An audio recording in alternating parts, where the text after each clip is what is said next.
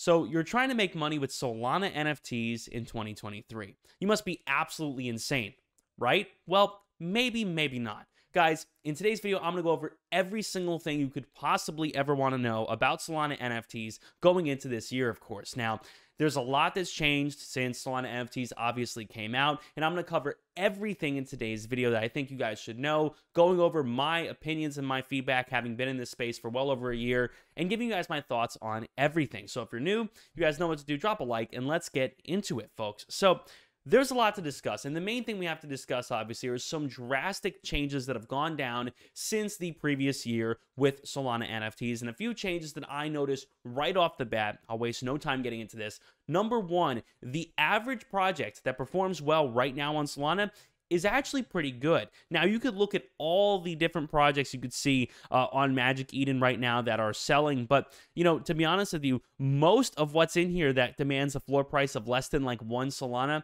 is probably not that good. To be honest with you, most of these projects in here are not very good. I find there to be less meme projects that are successful now and less pyramid schemes than we actually saw in previous years. So if you actually sort by floor price and we sort by a high floor price, looking at projects that obviously, especially on the main page here, that command a pretty good price, most of them are good. And that's something that might seem like, okay, well, that's obvious, right? Well, not really, because if you look back at previous months during NFTs, you know, you saw a lot of garbage like meme projects making it to the front that right now are not really a thing anymore. People actually like to put their money where their mouth is, and they tend to want to put money into projects that have actually proven something to the community. So again, definitely a massive improvement in the quality of projects. Now, the second major change that I think pretty much everybody has seen is that minting actually isn't all that big anymore. So, you know, you look at the average list of drops coming out, there aren't all that many. And that's not to say that any of the projects here are bad, but for the most part, people have actually moved on to just trading popular collections. At least this is my view on the situation, as opposed to just minting every project that comes out. Now, why is that? Well, minting, at least for a good 6 months, was basically instant money. If you got a mint, you could just list it for 3 times the price and make a fortune. People were making a fortune doing that. The problem is, at a point, every mint, or like 90% of mints, started crashing and burning. And you guys might remember this from a couple of months ago. Literally every single thing you would touch would sell way below floor over on Magic Eden afterwards. So at a point, it became like, hey, you know, we don't really have an interest in buying 10K supply mints that are just going to get, you know, floored for a third of the price the minute they go live. So if you take a look actually at the drops that are coming out right now, you know, you're not going to see a whole lot of mints. There's some, there's just not a whole lot in comparison to what we saw. You know, at a point, you literally were seeing like 50 mints a day. It was insane. And then now, not really as much. So those are sort of the major changes, at least, that we're seeing right now from 2022. But before we go any further, guys, I wanted to tell you a little bit about my Patreon. If you guys haven't already seen this, make sure to check it out with the link down below in the description, guys. We have a ton of awesome stuff over here, including direct access to me. So if you want to ask me questions about NFTs, have me help you get started with NFTs, make sure to check out the Patreon, guys. The link down below in the description. You guys also get access to all my NFT alerts, so you can see whatever I buy. Also, direct access to me, of course, access to my private Discord, my free altcoin checklist, my weekly NFT report, and so much more. To be honest, guys, ton of awesome stuff down below in the description. It is absolutely a steal, in my opinion. So let's take a look at what I was talking about when we come down to projects that don't really work anymore. And I'm not trying to put anything on blast here, but here are just a couple of examples. So, you know, the project where they pick a random animal of some sort and just go with it. You know, cute coyotes and launch it, or, you know, something like this, you know, Solana cats, you know, you name it. These types of projects don't work anymore, at least for the most part. You can look at anything like this, but you'll notice this type of art style, thug birds, none of them are really doing all that hot. And I think most people don't see enough substance in spending thousands of dollars on projects like this. So, you know, the days of just picking a random animal and, you know, making a collection of 10,000 and launching it really aren't there anymore. So these types of projects definitely don't perform that well anymore. Now, when we talk about projects that are performing well, we have a lot, and we have a lot to discuss. But before we do, guys, I'll show you guys a little bit how to make a phantom wall. I know some people might know how to do this. You could always skip this if you want. You could use the timestamps in the description. But, you know, some people who are just trying to get started, very simple, guys. You can make a Phantom wallet just by getting the browser extension Phantom. You make a password, very easy. You'll get your recovery phrase, have your shortcuts set up, and you just add it to your browser. And you could sign in to Magic Eden, which is basically the only place right now where people actually trade Solana NFTs. So you do have a lot of options in terms of wallets and marketplaces, but Phantom and Magic Eden or Soulflare seem to be very, very common, at least. And it's very simple, guys. So once you have a Phantom set up, of course, then you actually get into trading. Now, the number one thing about trading, before we actually get to the projects, is how do you actually get your liquid? How do we actually get our Solana in a way that makes sense? Well, obviously, the first thing you would have done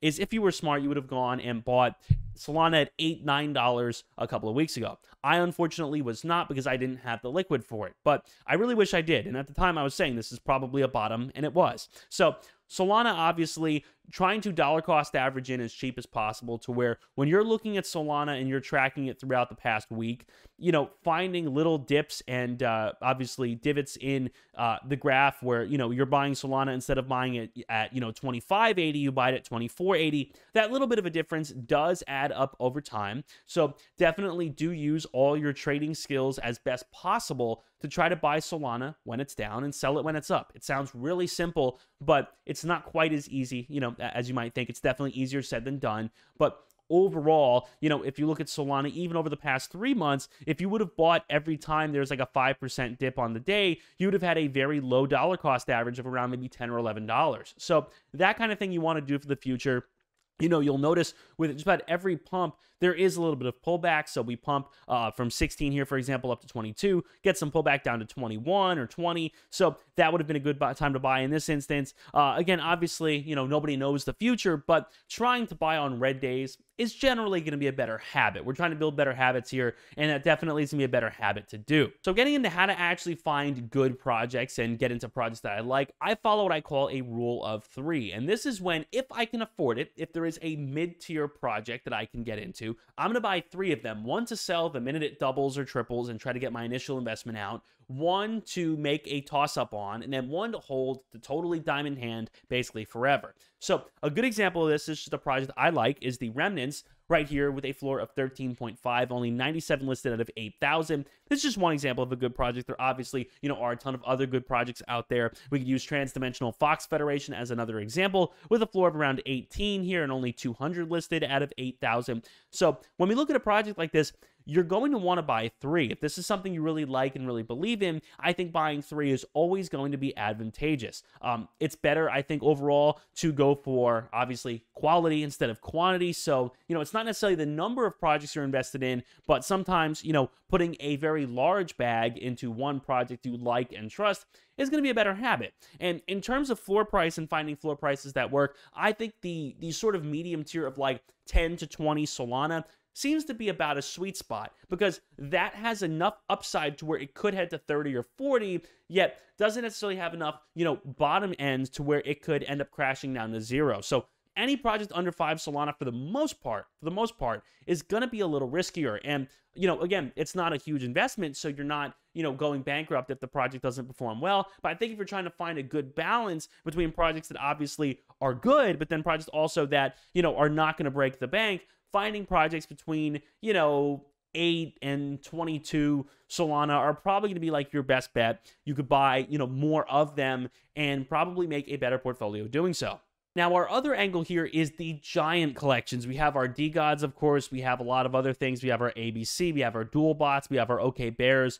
Giant projects like this that just have, you know, monstrous communities and are, you know, demonstrably some of the best NFTs ever. Now, projects like this obviously are going to break the bank completely. And, you know, if you could ever afford something like this, it is going to be extremely taxing on your entire supply. You're going to run out of liquid very fast buying and flipping projects like this. Also, you run the risk, of course, of, you know, the floor being just dropped out from under you buying a project like this at the top. So I wouldn't recommend just diving nose first into these projects. Some of them are, of course, very good. And like I said, you have a lot less, you know, projects demanding 100 Solana now that don't offer anything. If you went back to June of 2022, there were a ton of projects going for, 139 Solana that were garbage. And I think a lot of people, can go back and remember that. So, most of these projects have proven teams, have proven systems of actually making money, giving things back to their holders. So,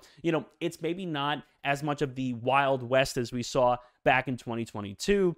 All of these projects have basically made themselves globally pretty powerful on the internet, of course, being very, very good works of art. So, you can't really go wrong per se, in my opinion, by picking one of these that you could, muster up the liquid to afford. But again, it's going to really tap you out. It might not be the best way to actually make profit. Whereas again, if you put most of your funds into, say, something that had a floor of like, 15 or something that has a floor of, 23. I mean, you look at something like Tayo Pilots, something like this probably has a better upside potential for the average Solana investor than something like, a giant project like ABC, or a lot of the other absolute colossal projects that do carry a lot of risk of, you having to sort of stay afloat when the price fluctuates by thousands of dollars. That's pretty crazy, isn't it? So, that's my view at least. I wouldn't, dive nose first into every giant, massive project like this, but they can be good moves sometimes. I want to talk with you guys a little bit about some projects that have worked and why, at least in my opinion, they have worked. And this should hopefully help you kind of get a gauge of what to look for in the future when assessing whether or not a project is worth your money. So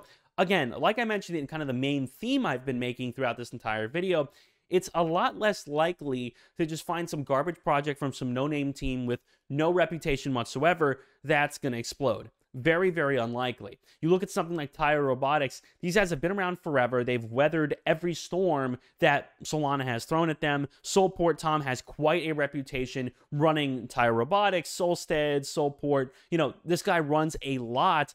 And this kind of team, people who've built six-figure businesses and et cetera, this is kind of the team that I would suggest using as a guide. Again, there are a lot of projects out there. It doesn't have to be Tyre Robotics. Utes here, another great example, obviously run by the D-Gods team or the D-Labs team here in California. But, these guys are absolute titans. They took massive, flack at the time from a lot of people, but D-Gods continued to just improve and deliver. They have their developers going all out on Twitter Spaces all the time.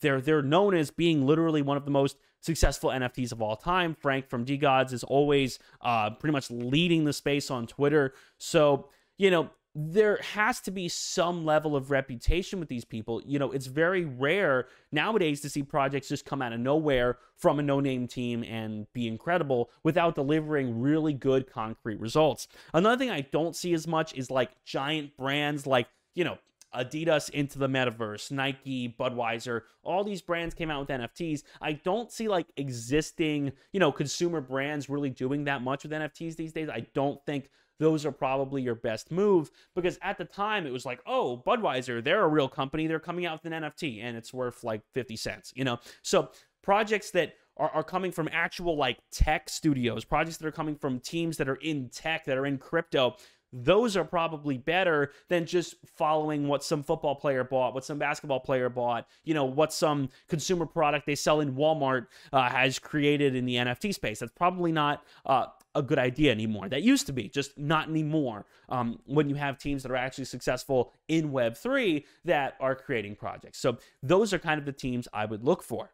Wrapping things up, guys, nothing is guaranteed. There's nothing about NFTs that's 100% stable or, where you're going to know that you're going to make a ton of money overnight. But I do think 2023 is actually easier than 2022 in the sense that, yes, we don't have mints just 100xing off of launch, but, we can try to make educated guesses based on what these teams have delivered. Have they created good quality, revenue sharing with their holders? Have they given something back? Have they built a tool or a resource for someone to use? Have they built a trading algorithm? Have they built, a gambling website? Have they built some kind of software that you could use to do something with, to do your taxes with, to do all this cool stuff with? Have they done any of that? Well, that's kind of questions I would ask in the future. But, guys, nothing is guaranteed. At the time, back in 2022, everybody thought a project like SoulPunks was going to be, worth more than Bored Ape Yacht Club, and it was going to beat out CryptoPunks. And, didn't exactly happen. So